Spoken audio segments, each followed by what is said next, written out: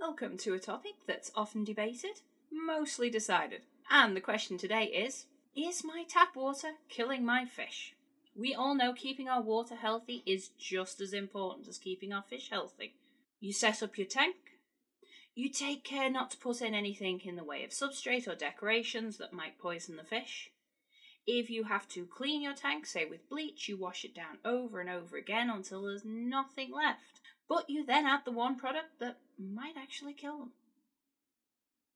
Your tank itself may be glass, plastic, or you might be a pond keeper, but your fish live in water. They breathe the water, sadly they put their waste into the water, and their entire lives is spent within that. But for so many of us, the water that we put in is toxic to them, in more ways than one. The ecosystem in your tank is at risk from the seemingly harmless substance that you put in every time you do a water change. Before modern treatments, drinking water killed thousands each year. Not the water itself, but the bacteria you can find within the water. This means it has to be treated to make it safe for us to drink, to remove things like E. coli. This treatment is chlorine. You might be more familiar with chlorine as bleach or a toxic gas that was used in chemical warfare. But in small amounts, it's a treatment that saves thousands of lives each year. Chlorine easily escapes from the water as a gas. Hence why the old advice used to be, leave your water in a bucket outside overnight and it'll be perfectly safe the next morning. To make it more suitable as a treatment and less likely to escape, water treatment centres now add ammonia to the chlorine. This makes chloramine. Yes, ammonia, that other nightmare we all have. This chloramine is a disinfectant that hangs around far longer than chlorine. So, no more leaving a bucket out overnight to make things safe. Whatever your water has, chlorine or chloramine, this is still a disinfectant.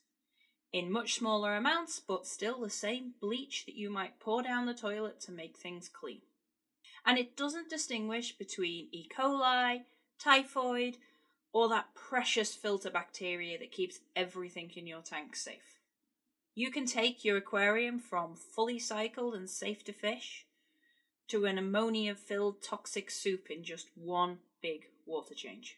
And the ammonia is not coming from the chloramine, but from the fact that your filter bacteria is now dead and no longer converting the harmful ammonia into safer nitrates. If that all sounds a bit foreign to you, check out our other videos on how to cycle your aquarium.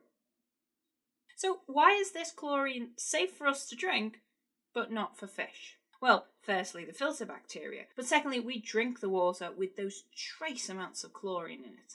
It goes through our stomach, which has powerful acids, and is harmlessly dissipated by our body. Fish don't drink water, they breathe it, taking these gases into their delicate gills and from there into their bloodstream itself. Just like World War I soldiers in the trenches, some may survive this toxic gas attack, but in the meantime they suffer. But never fear, there is a cheap and easy solution. Its chemical name is sodium thiosulfate. You don't even have to remember that name. Any fish store is going to sell you a product known as dechlorinator. Might go under the name of TapSafe or AquaSafe or Prime or Seachem Safe, any of those.